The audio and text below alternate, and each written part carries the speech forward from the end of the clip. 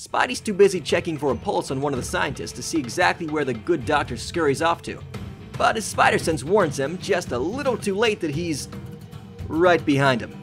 The web slinger is sucker punched with the force of a freight train, stunning Ben just long enough for the vampire to get a hold of him.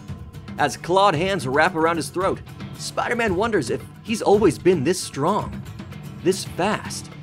Morbius whispers a solemn "forgive me," and before our hero can break the vampire's grip, sharp fangs rip through his costume and plunge straight into his flesh. This can't be happening. Ben just narrowly breaks free soon enough to dodge a fatal blow, but the damage has already been done. The web slinger's losing a lot of blood, but thankfully the suit is self-healing and stops the flow. For now, anyway. He chokes out that they can still talk this out, but Morbius doubles over, turning to face Spidey with a fearsome grimace, saying it's not working.